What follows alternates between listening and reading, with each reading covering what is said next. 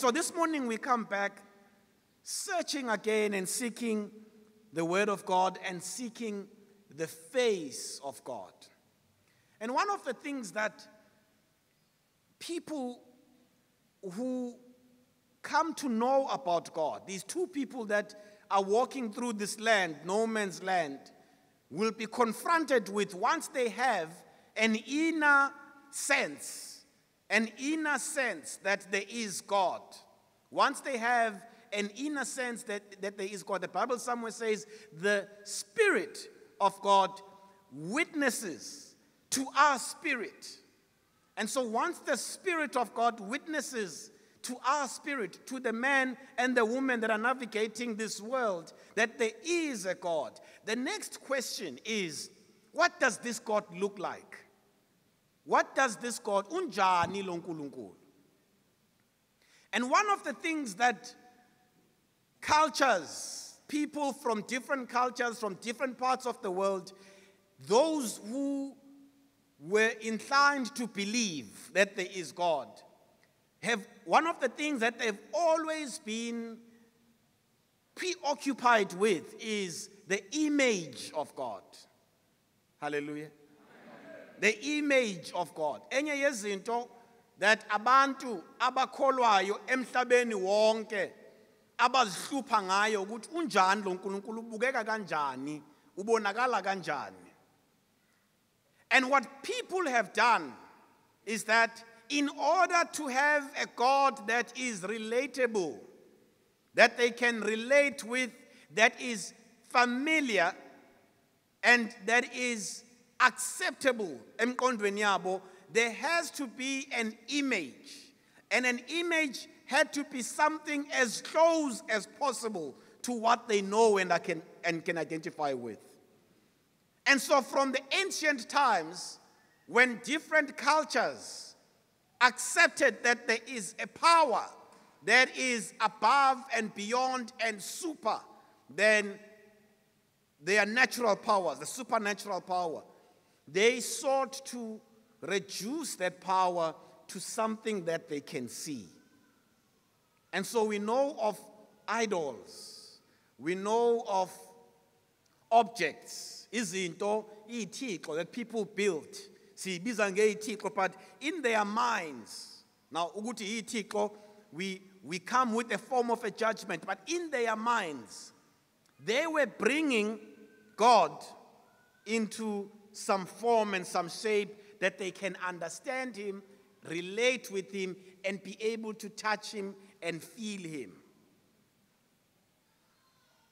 And I want us to accept this morning that it is natural. It is natural for human beings to want to touch and feel. Hallelujah. Amen. I want us to accept this morning that it is natural for human beings to want to touch and feel. Human beings cannot deal with any experience that is beyond their touch and feel. And touch and feel is both touch and sensory, feeling the sensory, but also that appeals to the emotions. But that which appeals to their emotions, quickly they want to also experience at a physical level. So anything that is intangible, it confuses us as human beings. Why is that? It's because we experience this life at a sensory level. We walk in this life, we see in this life, we touch things in this life. And so our experience, our knowledge, and our wisdom is informed by things that are tangible. And whilst there are certain things, especially around mathematics and science, that we understand are abstract, we have also, even with those things, found a way, when we talk about science and we talk about chemistry, we have found a way to demonstrate how that process and that formula works in the physical. So scientists have found a way to explain how the intangible, which is the chemistry and the biology even, how that process unfolds and happens in the physical. So you can see it. And this is one of the reasons that scientists and those with a scientific mind cannot accept or struggle to accept that there is a God that they cannot experience in the physical, that they cannot bring down and bring into the lab where they can actually show the work, the practical work and steps of God. Ukuthule bandene lingcwele. Ukuthula kubazalwane. And so these two people that are walking through this land, at some point, once they have accepted, once they believe that there is God, once they have accepted and once they believe that there is a supernatural power, there is a superpower that is beyond them, that controls them, very soon they will be preoccupied with finding it. But finding it is not about just accepting it's out there, but they want to find, where does he live? Where does she live? Where does it live? And what does it eat? Who is it with? And so constantly the mind is searching for familiarity. And this is where a lot of people today, as we talk about believing today, believing in 2018, a lot of people have struggled with belief because God, even in 2018, still remains intangible.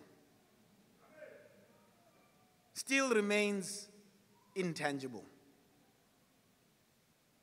And inasmuch as God has showed himself up previously in physical ways, kusukela kuMoses, God has showed himself in physical ways that people could relate with. And even though in the new generation, God has showed himself through Christ, who was a physical being that we could identify with. God showed up through the prophets. God showed up through even sometimes through the kings that lived up to the commandments of God. And God did so many things that people could identify with, but those things were not God in and of themselves. They represented God. But the essence of God, the essence of God still remains unknown. Hallelujah. Amen. Hallelujah. Amen.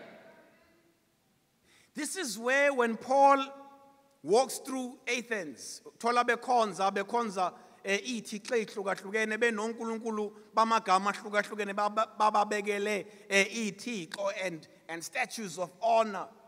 And then he comes to this one that it says elikankulunkulu ongaziwayo. And he finds this one and he says, now this one that you have not named, this one that you have not come to fully understand, that speaks to the other power that sometimes takes over, that is that cannot be identified, that cannot be conceptualized into a sculpture of some sort. Now that one, let me tell you about that God, who he is. Today, God still remains a mystery.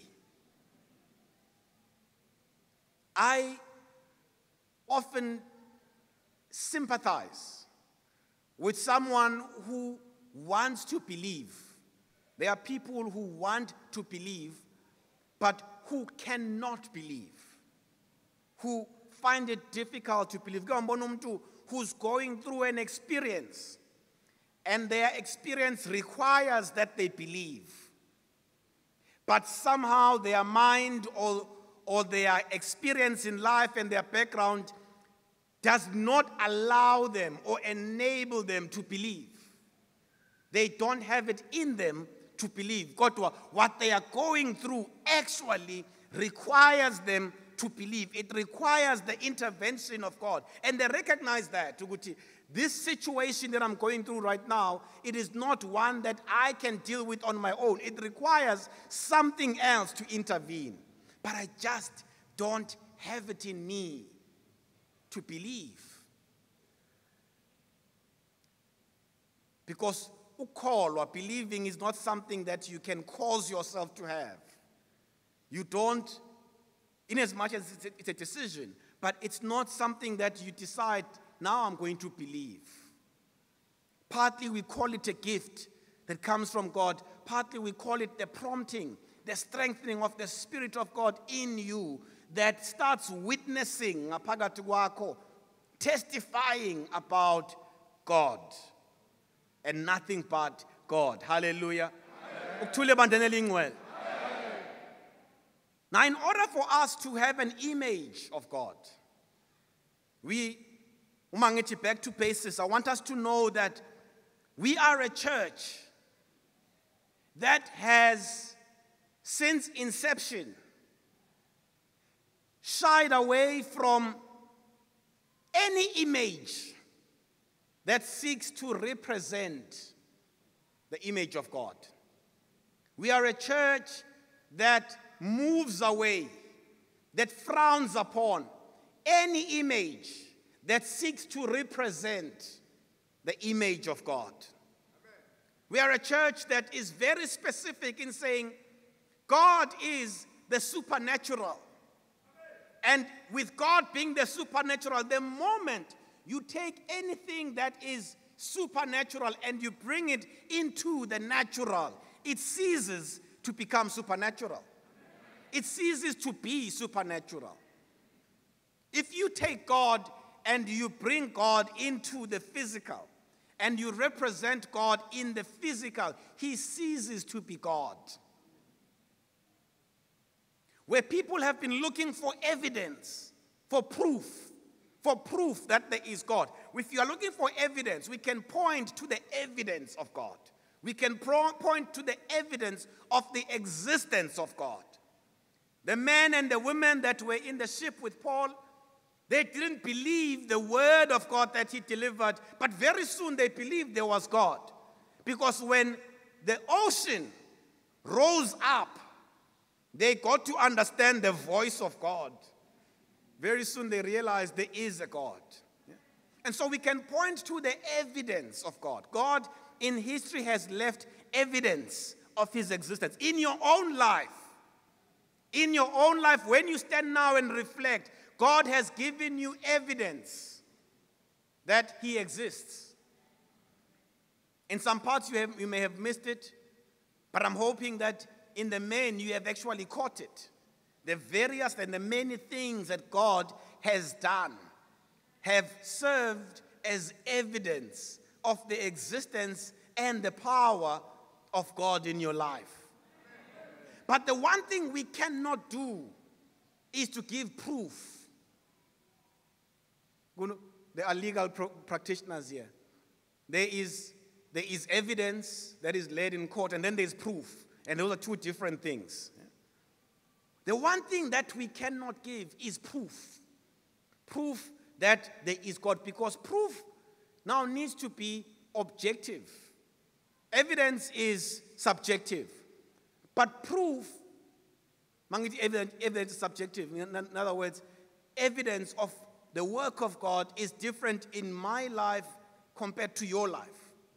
Something may happen in your life, and I tell you, that is evidence that God is doing something in your life. You may interpret that differently and say, "Hayi abakithi bangibhekile." Or you can say, "Hayi inhlanhla." You know? So evidence is very subjective, which is why even ekholweni, some people who are super spiritual will rise and jump up when God does something so small. And they will rise and jump up and say, "I was looking for evidence. I was looking for confirmation. I was looking for a sign that God is alive and God is with me." And people may stand and say, "What? Is that what you use to confirm your faith?" Yeah. Evidence is very subjective, but proof is objective. Proof is, here, there it is. Everyone sees it. And the one thing we cannot do is to prove God. We cannot prove God. But I want to say it plainly that God does not seek to be proven. Not only can you not prove him, but he does not seek to be proven. He leaves evidence. He speaks through his creation. He does wonderful things in his handiwork, but he himself has no need to prove himself. God has no need to prove himself. And so one of the reasons God has not reduced him, when God came in the flesh through Christ, and I'll talk about that later, it wasn't to prove himself, it was to save the nation. It was to save the people. But he, in his mightiness, has never felt the need to say, let me prove to these people who I am. And so anyone that chooses to believe needs to believe in a God that cannot be seen. Amen. Anyone that chooses to believe needs to believe in the God that cannot be seen. The moment you find yourself in a space, in a church, in a gathering, in a community that has mechanisms that bring God into the physical, you know that this is not God. One of the sure ways of knowing that you are not part of a church of God is where God is brought to the physical and the supernatural is translated into the natural and symbolized and imagined. Images are created in the natural. Then you know you are not part of a church of God.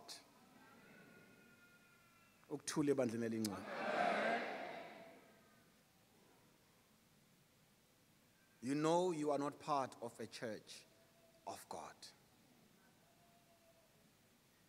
And anything that has to do with the power of God, the work of God, and all of those, the moment we are obsessed with bringing it to the tangible so that kube khona into ephathekayo, you know you are not part of a God.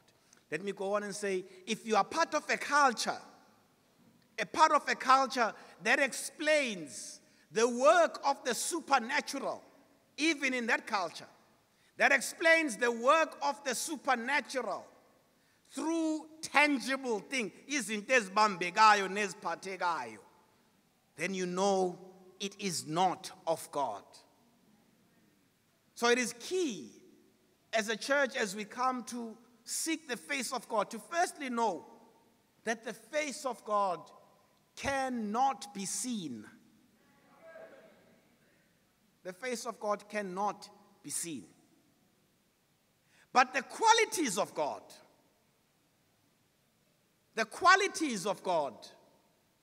are there for everybody to see.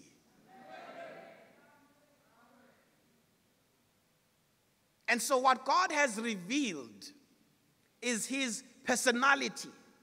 What God has revealed is his person, is his spirit, his nature, his traits. That's what we know of God. We may not see him, but we see his qualities. And so one of the sure ways of knowing that you are in the right gathering, in the right church, in the right community, in the right culture is understanding the qualities of God and looking for the qualities of God in that gathering. And I want to reduce the qualities of God to two things only, just this morning. Two things only. Ngicela uzongifundela incwadi yamakhosi. 1 Kings 8, chapter 27. 1 Kings 8, chapter 7. Omunye ngiphathele Jeremiah 23, verse 23. Now, as besukuma, I just want to quickly take you to the book of Timothy 1, chapter 9. Verse 9. 2 Timothy chapter 1, verse 9. And the Bible says, who has saved us and called us with a holy calling, not according to our works, but according to his own purpose and grace, which was given to us in Christ Jesus before time began. Kwelesizulu, ito wasisindisa, wasibiza ngobizo olungcwele, kunge ngokwemsebenzi yethu, kepha ngokwelakhe icebo nomusa esawuphiwa uKristu Jesu zingakabikho izikhathi. And the thought that I want to leave you with, that I want to communicate in the scripture, is the fact that the God that we praise, the God that we believe in, is a God that was there before the beginning of time. Is a God that was there before the beginning of time.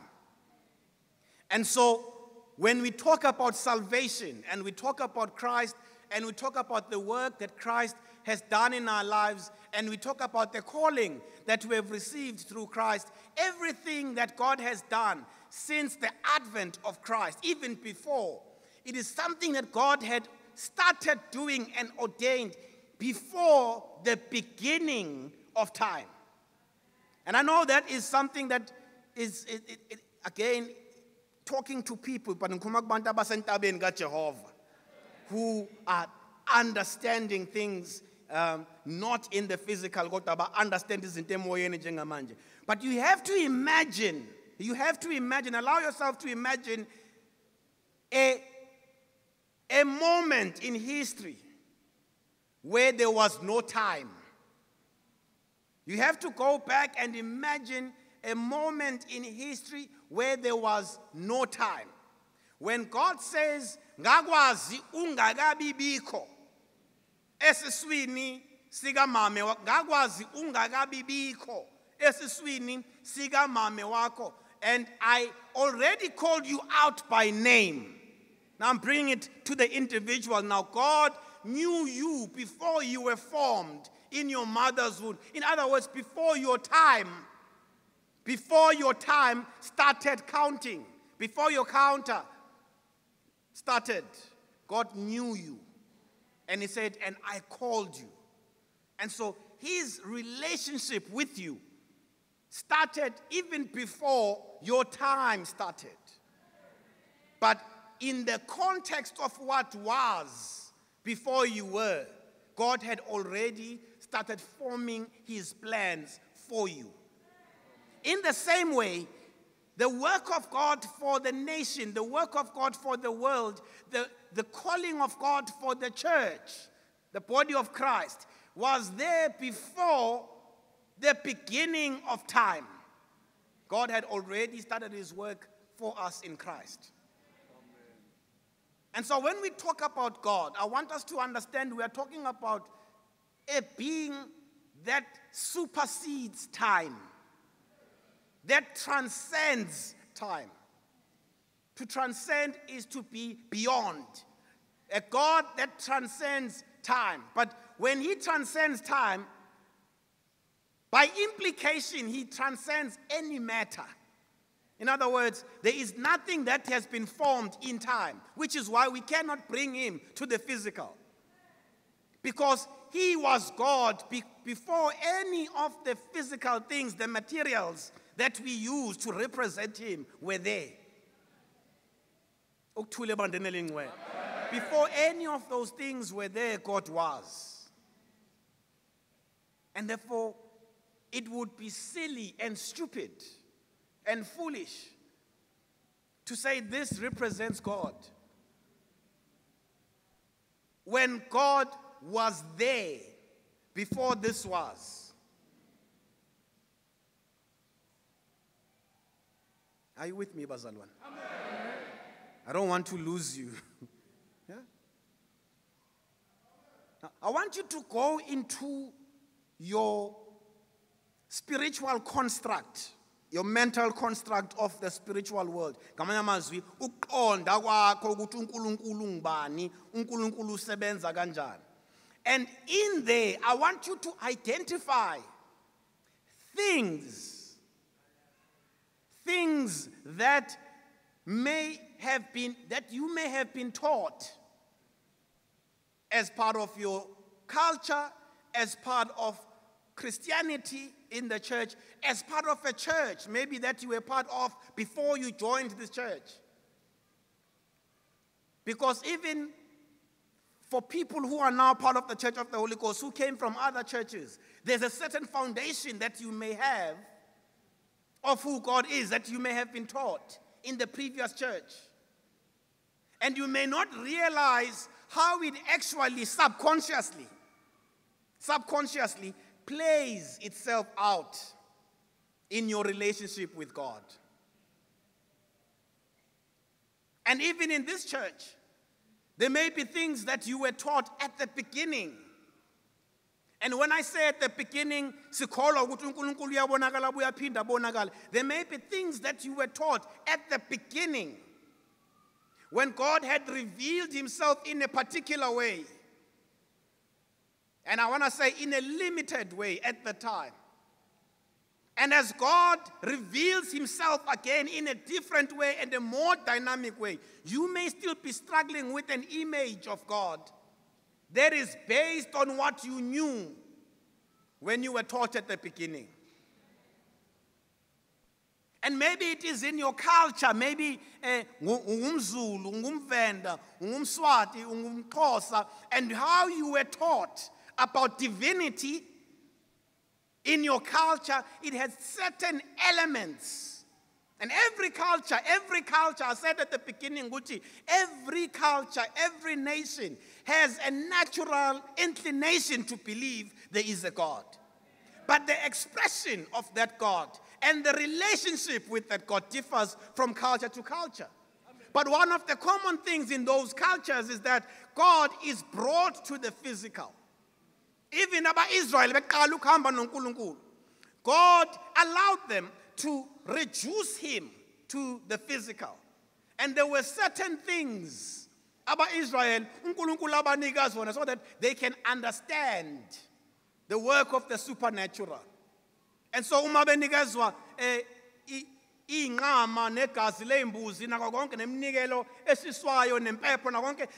was trying to nurse them into the understanding of who God is. But God was not saying, I am that God. God was not saying, I am in those things. Indlela abazowakha ngayo umphongolo wesivumelwano, and their reverence for the Ark of the Covenant, and they truly believed God was in the Ark of the Covenant. When that thing moved, they felt the move of God. When that thing was, and I'm calling it that thing, when that thing yathathwa ezinye izizwe, they felt the presence of God had departed from the community. Because imqondo yabo were stuck in God is in this thing. And God allowed that as part of nurturing. But God was beyond, above and beyond the Ark of the Covenant. God was above and beyond the Ark, period. But it was a symbol. It was a symbol for them to know because they had come from a nation where gods were physical. But if you go back, far back into Abraham, there were no such things. God moved in his spirit and revealed and spoke to them in person. But when this nation had reached a stage where they were so low, God had to abakatulise and nurture them back into faith and back into knowing God with an intention to graduate them and get them to a point where they fully understand a God that has no form, that was there before time, that was there before matter, and that was there before any matter. So I want you to hold on to that about this timeless God. This timeless God. Yes, 1 Kings 8:27.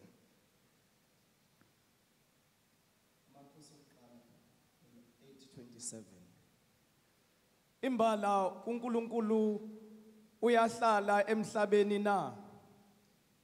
Bheka izulu nezulu lamazulu alinakho okwanele. Pho lendlu engiyakhileyo incane kangakanani? Galophida. Imbala uNkulunkulu uyahlala emhlabeni na? Bheka izulu nezulu lamazulu alinakho okwanele. Alinakho ukwanela. Pho lendlu engiyakhileyo incane kangakanani? Ngiyabonga. Ophethe uJeremiah 23.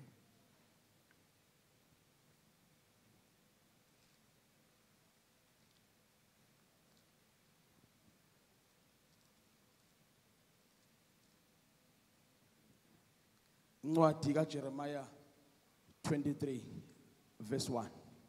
Verse 23. Verse 23 and 24, yeah? NgiuNkulunkulu oseduze yini usho uJehova.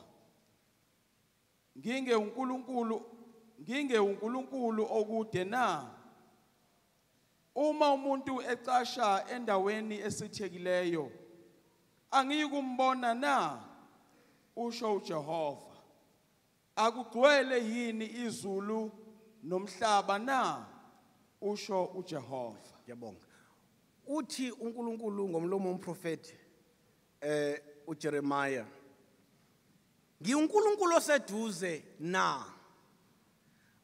Angisiyena yini uNkulunkulu okude futhi?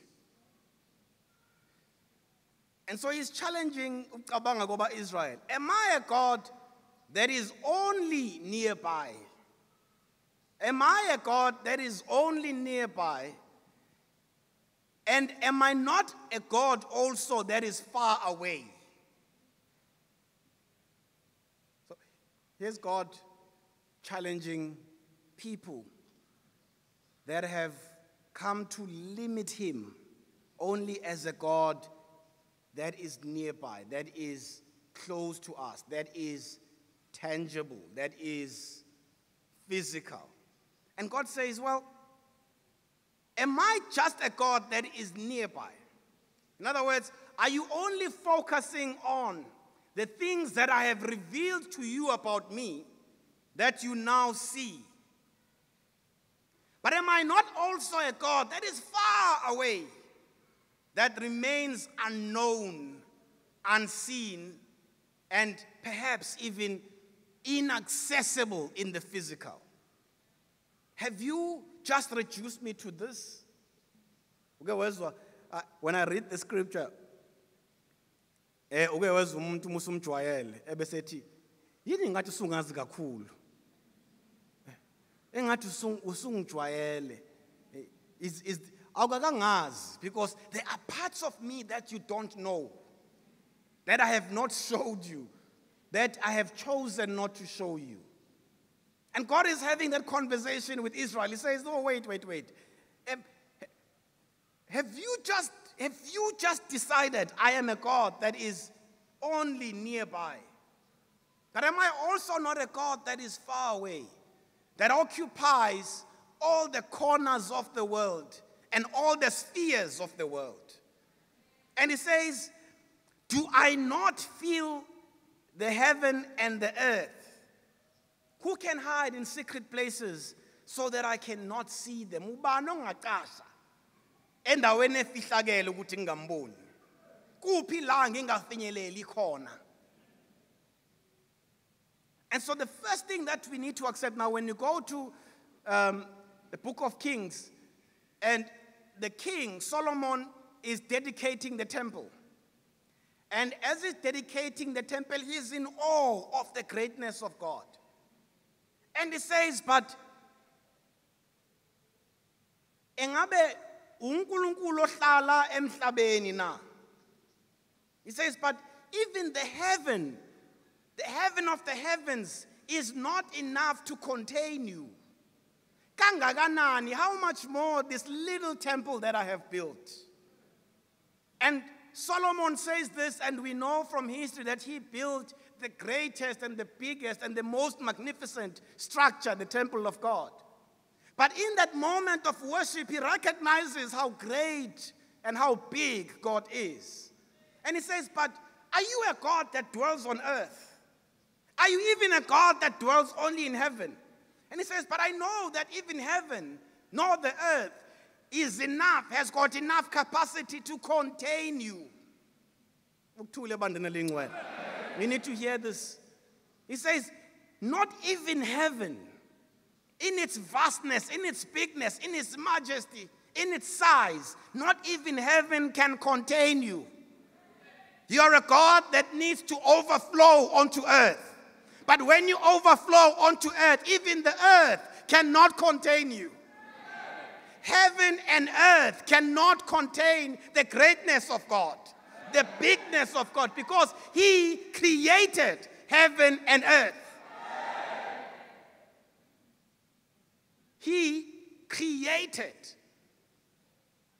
because he was there before time, before heaven and earth was created. And so what he created and called heaven and set the kingdom of heaven, and what he subsequently created, which is earth, and called the kingdom of earth, those are both his creations. And what he created as the universe and set the stars and the moon and the sun and everything that showcases who God is, he created that. But those things that he created cannot contain God.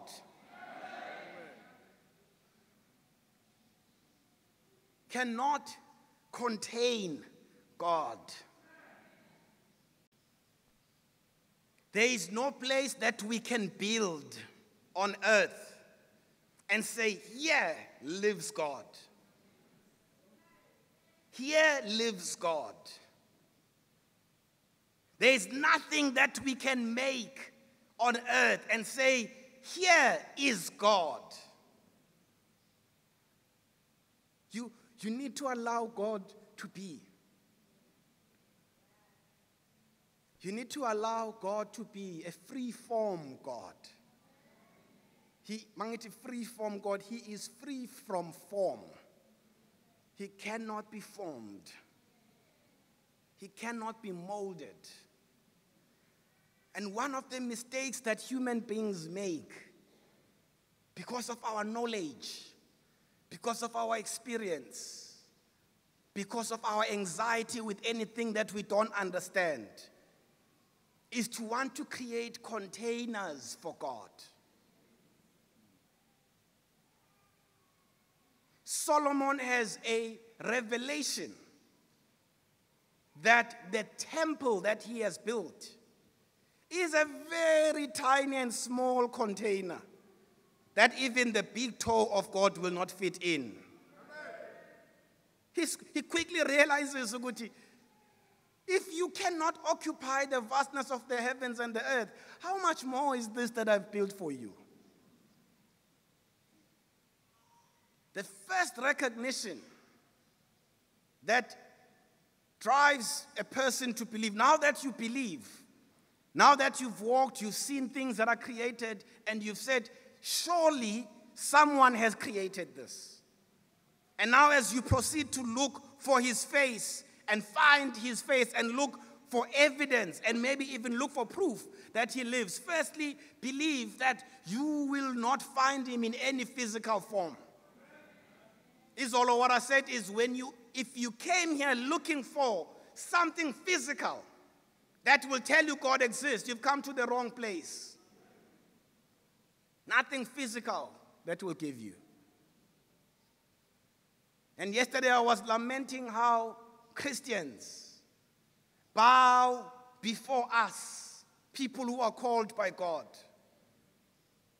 And I'm reminded of the appearance of an angel in Revelations. And when John bowed before the angel, he says, no, do not bow before me.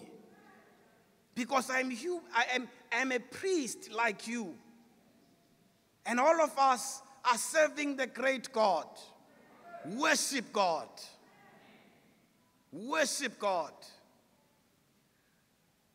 But we as human beings want this experience. And so we have created,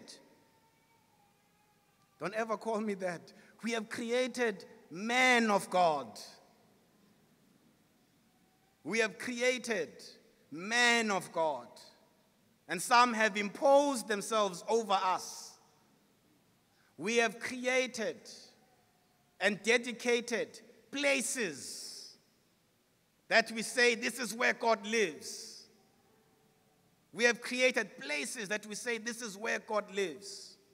We have created means and cultures of interacting with God, physical ways of interacting with God. And God is saying, it's okay. It's okay if it facilitates your quick understanding of who I am. There's nothing wrong, and I want to say this so that you don't walk away confused. There's nothing wrong with honoring a servant of God. There's nothing wrong with honoring a servant of God. There's nothing wrong with giving respect to the servant of God. But there's everything wrong with worshiping a servant of God. There's everything wrong with worshiping and according a status that is near God to a man that God uses. Because before me, God used many other men. And after me, God will use many other men and women. And I have a very healthy understanding of that. In fact, I love that. You know why I love it? Because it means if I mess up, God will self-correct through others. But when you have occupied a position of being near God and being the it man, you carry the full accountability of the mess that you create sometimes. But when you know that you are part of a privileged group, you've been given isivande laphaya insimana nje encane ukuthi na ulime.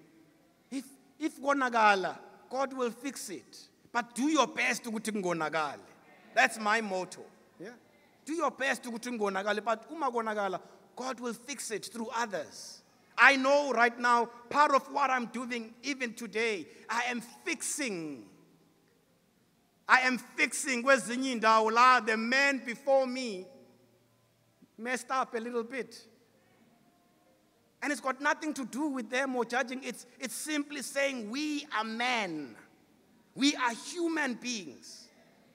And so the two men before me walked with God fully and honestly, and they revered God, and they were used by God. But they also made a couple of mistakes. I don't know what those mistakes are. I'm not coming here and saying I don't know what those mistakes are. But I discover, as God says, Hambalapaya, Nyathela lapha, yenza kanje lapha. And I realized, oh, that is different to what they did. And I say certain things, I'm like, oh, no, but that's not what they said. And God is self-correcting.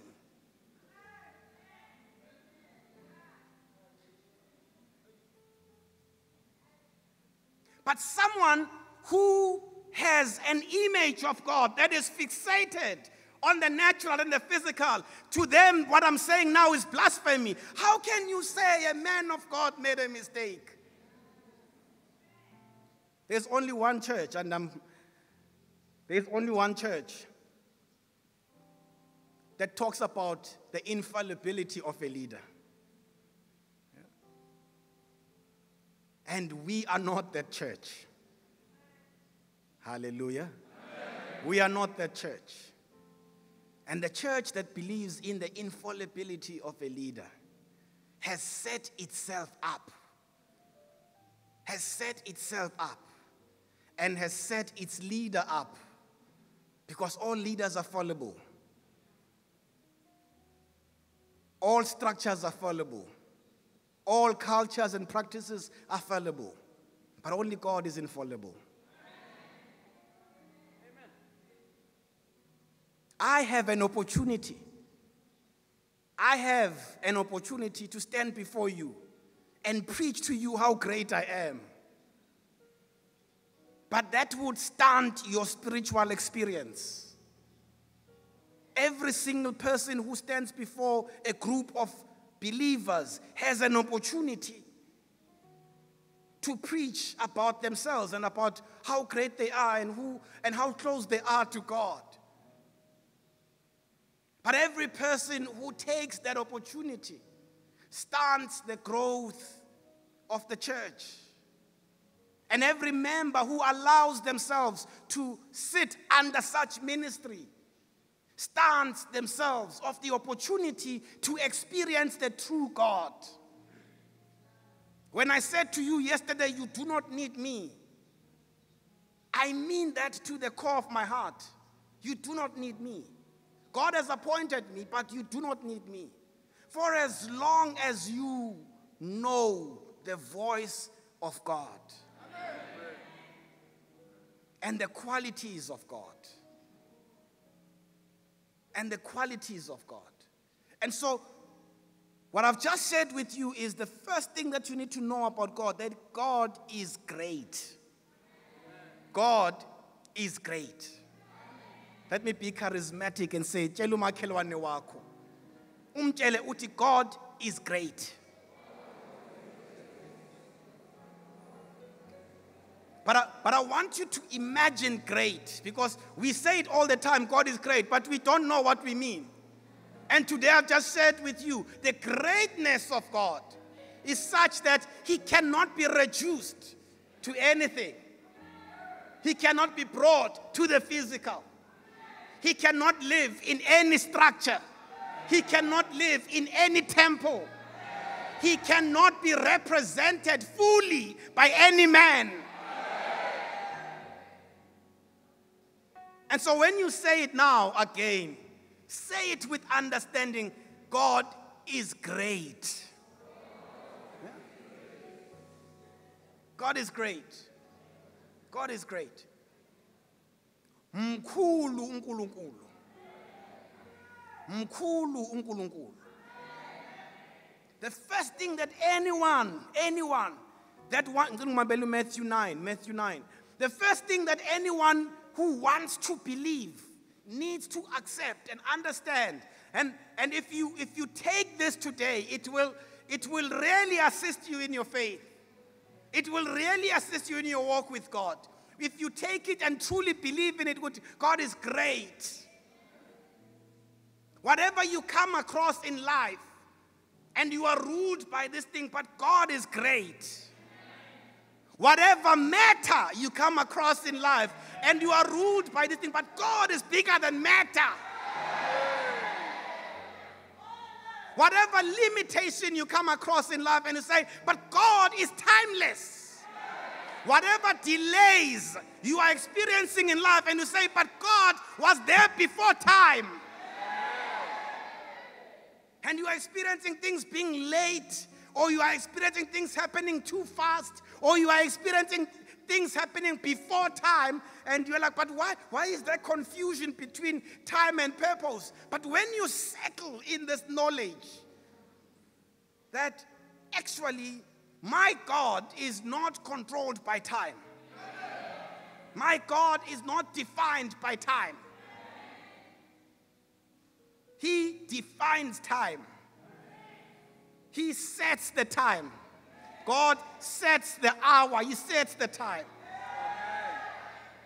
And one of the reasons Christians become so desperate in their walk with God, and whatever wants they have, whatever petitions and requests they've sent up to God, oh God, I want this. Oh God, do this for me. Oh God, sort this out for me. And God is like, yeah, I've heard you. But God is not moving according to your expectation. Then they're like, hey, God, but time is running. And God says, but whose time are you looking at? Whose time are you looking at? Am I not a God? Am I only a God that is near? Am I only a God that is near? In other words, am I only a God? And yes, I am a God that listens and that responds.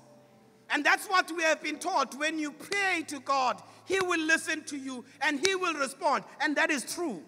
But God says, but am I also not a God who is far away? Am I also not a God who takes His time? Why is it that you have reduced me to this knowledge of a God who responds in time that you can control? When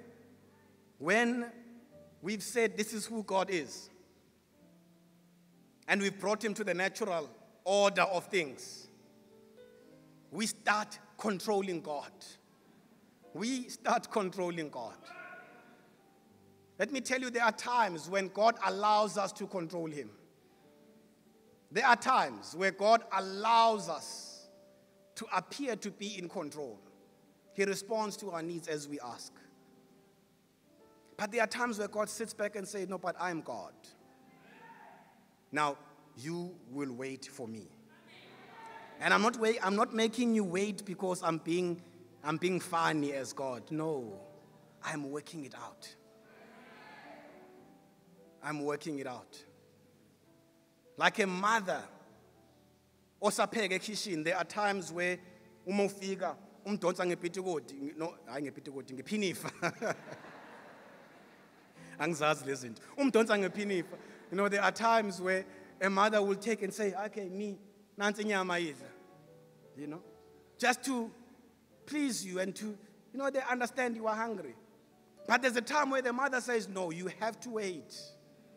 Agagalungi. And God wants us to know that about Him. He is near and He is far. Useduze futhi kude. You need to get that. He is near you and He is far from you. He is close to you and He is also far from you. He is small enough. There's a song I think that we used to sing at preschool. He is small enough to fit in your heart. Yet He is big enough that no heaven or earth can contain Him. He is small enough to fit into your plan. Yet He is great enough that He defines the universal plan. And anyone that wants to believe needs to be okay with that. Needs to hold that in their mind. Don't simplify God. Don't oversimplify God. Don't sit under a teaching and an instruction that simplifies God. I've come to break the tradition in the Church of the Holy Ghost and say even our own traditions, beautiful as they are, have the risk of controlling the move of God. even our own traditions and our own structure as the Church of the Holy Ghost, even our own understanding of God and how we were taught God, and we were taught a true God. One of the things I appreciate, I love about the founder of this church and the second servant in this church is they taught us the true God. In a generation where African independent churches were taking up position and preaching a different God that is represented through man, this church made a decision right from the beginning to embrace Trinity, God the Father, God the Son, God the Holy Spirit. Amen. And this church was founded on a full understanding that there is only one true God. I don't know how many of you still know this and believe this and practice this, but we as a church, for example, we do not, if ever you get a cross, one of the early teachings when I was very young is we do not accept a cross that has an image of a man on it. We don't wear it, we don't put it up in our homes, we don't keep it anywhere. Because we believe in Christ, the Son of God, who is above and beyond the one who was hanging on the cross. We believe in the power of the cross. And the one who was hanging on the cross is our Savior. But we have an understanding of Christ that, as the Bible, as Timothy says, God set our plan in Christ before time. So we believe in the Son of God that was before Jesus Christ was born. That was with God. When John 1 verse 1 says, at the beginning was the Word, and the Word was with God, and the Word was God.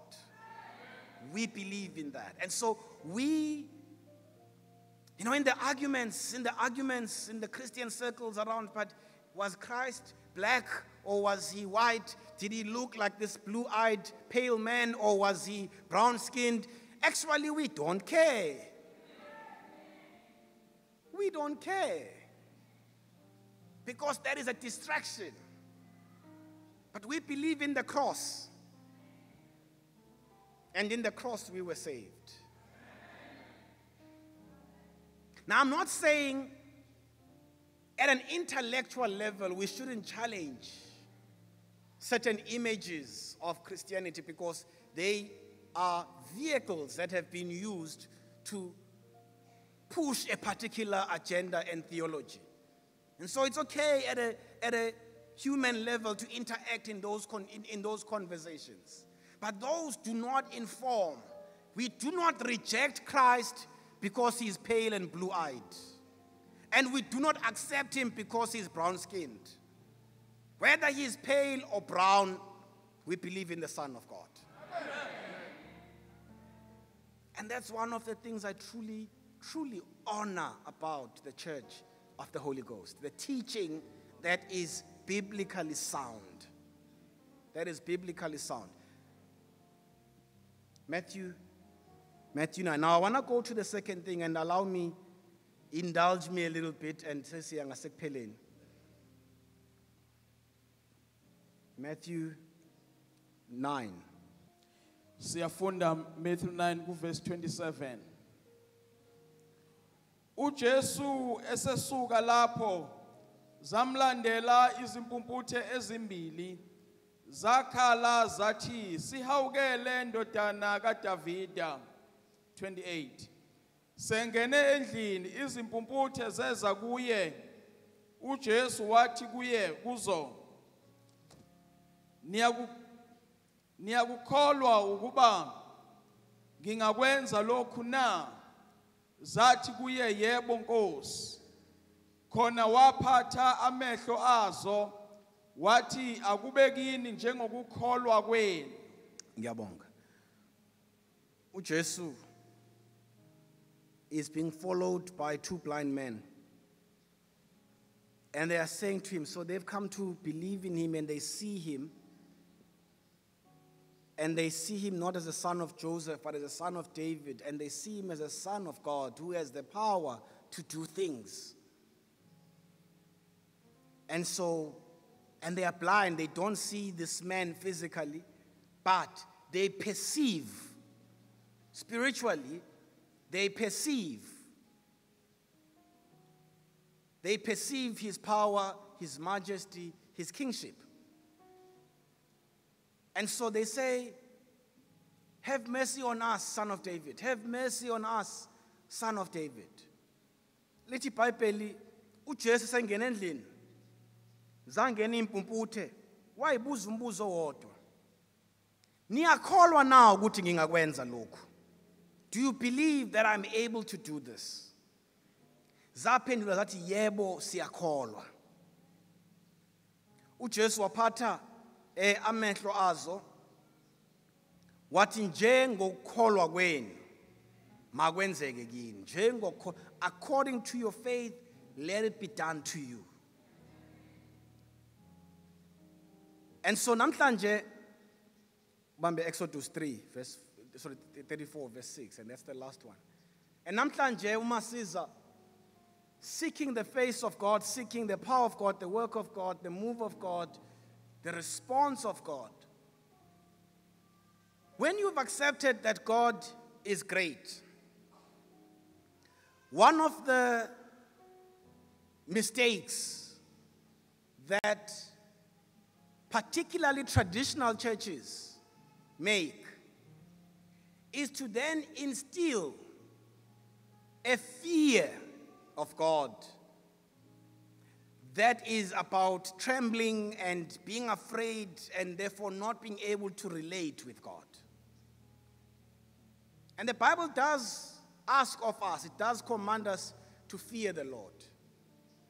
But the fear that the Bible speaks of is the reverence. The reverence is around just understanding that this is something big and great that is beyond you. And therefore, you must have reverence of it. And the English word that we use is fear. But it is not the fear like we are afraid of beasts, that this thing is going to cause me harm. And so the second thing, I said I'll give you two things about God that if you understand, will give you an image of God. So one is the greatness of God. And I remember when I was 7, 8, or 9, when I was taught the greatness of God, I imagined this big man sitting on a big chair and being above the clouds. That's the image that we mostly had when we were young. Yeah? But today I understand it differently. The second part, therefore, that is important in understanding God and not being beast afraid of God. That is, he's going to cause me harm because lo nkulunkulu obonakala ngomlilo, abonakale ngombane, abonakale ngezulu. He's not, he did that, yes, and he is that too. But God is a good God. And allow me to be charismatic again and tell your neighbor, God is good. God is good.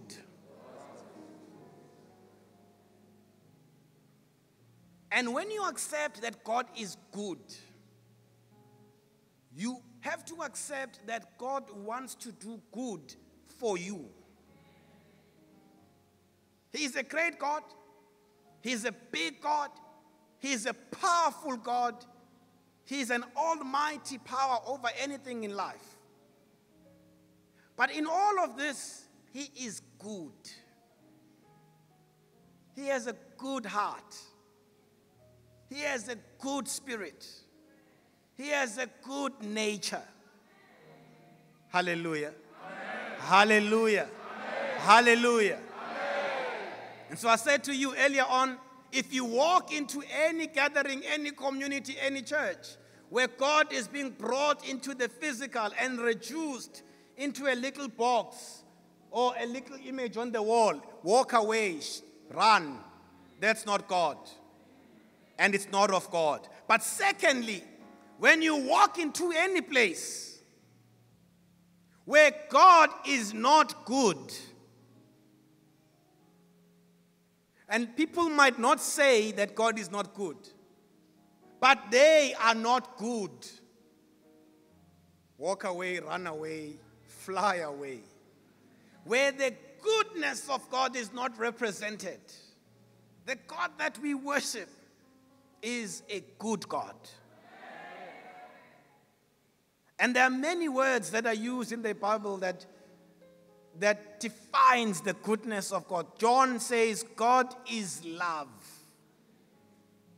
John says anyone that says they love God but they hate their brother, they are lying, because God is love. So that's what he uses to talk about the goodness of God. I want you to think and imagine how good God is. Can I take you on a little journey? Just close your eyes. And imagine this power. Imagine this power that is big, great, forceful. It is around you, it is behind you, it is in front of you, it is on your sides, it is below your feet, above your head. Powerful. Quiet, silent, but powerful.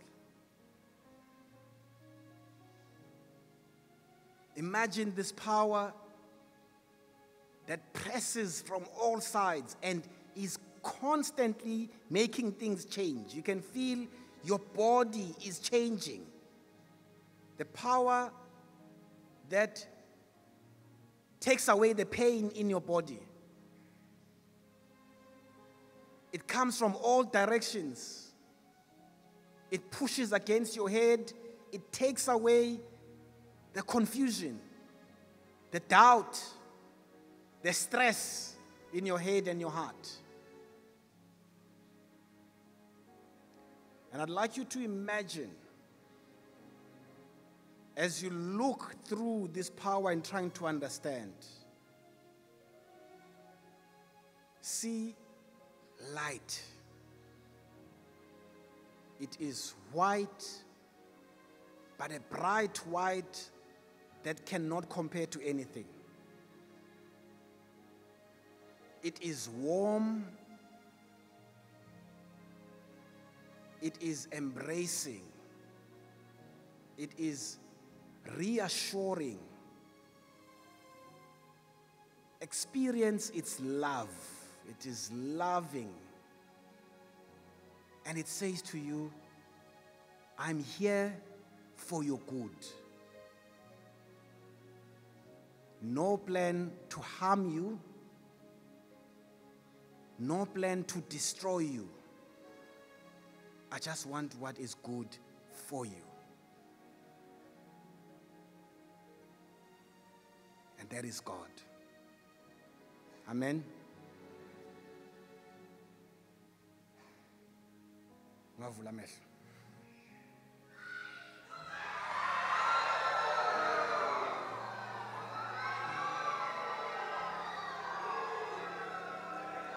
Hallelujah. Hallelujah. Amen.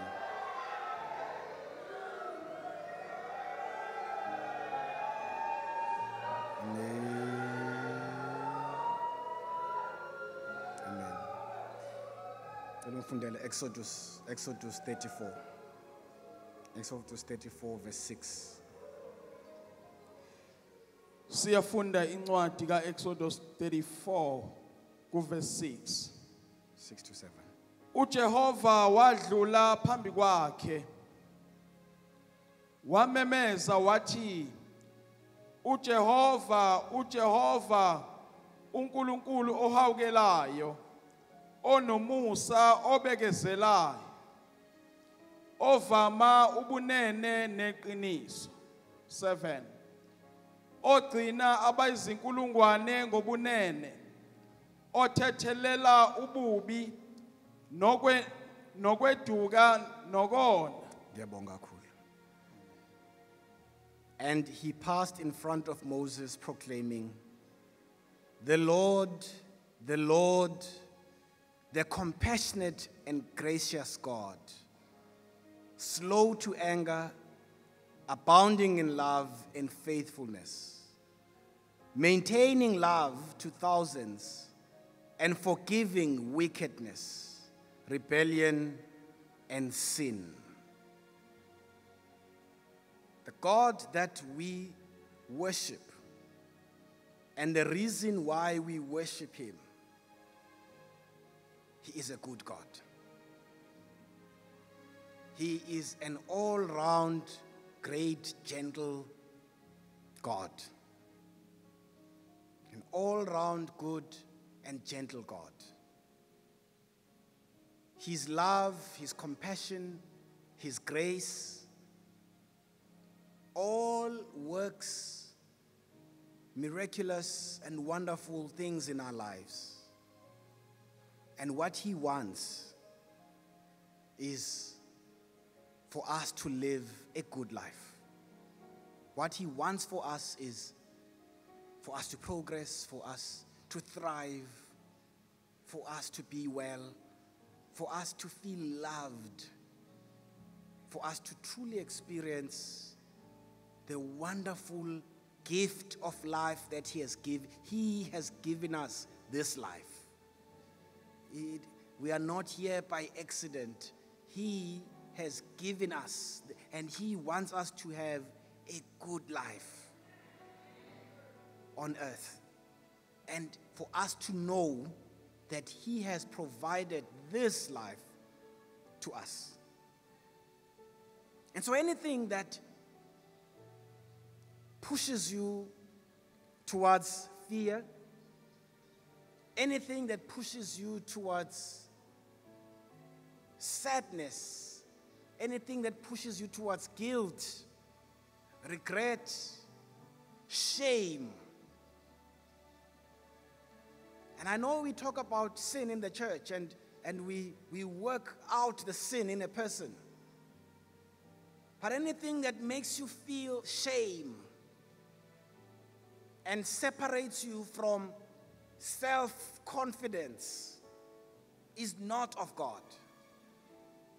Because God, the Bible says, and I read this last week in church, the Bible says, taste and know that God is good. God tastes good, God is good. Taste and know that God is good. And it says, anyone that trusts and believes in him shall not be covered in shame. And so, when you come into church, and one of the things that has made people to believe in God but not want to associate with a particular church is that sometimes the church can represent God as a judging God.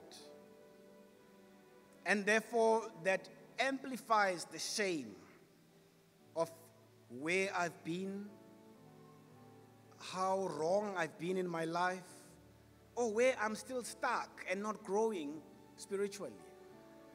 But the church of God, and therefore the people of God, who understand the Spirit of God and the nature of God, represent the good of God. Every single one who walks into the house, every single one who walks into church, every single one who comes to find the Father is welcome with embracing hands. That says, you've come to the right place. There is no other place where you will find the type of unconditional acceptance that you find in the house of God. And this is not the house of God, but this is a place where we gather. But you've come into the true house of God, which is in the Spirit of God, where love lives. The two things that I want you to know, and we're going to conclude in prayer. The two things that I want you to know. God, firstly, know that God, we can only imagine him. He can give us evidence, but he does not need to prove himself. And he will not prove himself. There will be no proof. But we know him and we worship him because we understand he's great. And therefore, the God that we praise is a great God. Big, mighty, cannot be contained into anything. The second nature of God that we accept and know is he is good. He is good. And so as I conclude, bazalwane, what God asks of the church is that the church, in all its work, in all its message, teaching, practice, represents greatness. The church cannot represent a great God, but the church be below great. It doesn't gel. And so what God asks of us is that we need to strive for greatness. Amen. To truly show the world who God is and represent all parts and sides of God. The church needs to live up to the calling of being great. We have been called into greatness. Amen. When in the New Testament Paul speaks and later on other disciples speak, they say, we have been called into royal priesthood. We have been called into greatness. You are sitting here today, but I want you to get it in you that you have been called into greatness. And the greatness that God has called you into cannot be compared to any office on the land. There is no office in the land. There is no office in the presidency or in government or in any corporate business, whatever. There is no office or position that can match the great, even in the church. There is no office that can match the greatness to which God has called you. The church needs to rise up to the greatness. I'm calling you to be great. I'm calling you to be great. I'm calling you to rise up. I'm calling you to fill up. Fill up. Fill up the earth. Fill up the heaven. Fill up the space. Become a great church. Amen. Secondly, the good God that we are worshiping is calling us to goodness. We need to be a good church. And I've just used one definition of good, which is love. And I think that is the essence of it all. We need to be a good church. But for us to be a good church, you need to be a good person. You need to be a good person. You need to be a good lady. Good to other ladies in the church. Good to younger ladies in the church. Good to ogogo. Good to omkhulu. Be the good lady. That when somebody walks in here and says, "Ngifuna umuntu olungile," the entire church rises up and say, "Pick one of us." If you want a good person, you will find them in the church. You need to be a good man. God wants you to be a good man. And I'm not going to spend time unpacking that, but God wants you to be a good man that truly showcases the image of God. And when it ever gets to the point like it did with Philip when Christ was with the disciples, and Philip said, Lord, show us the Father. Christ turned back and said, but Philip, I've been with you for so long. Do you still not know me? And that's who God wants us to be. Great people and good people. May the Lord be with all of you. Amen.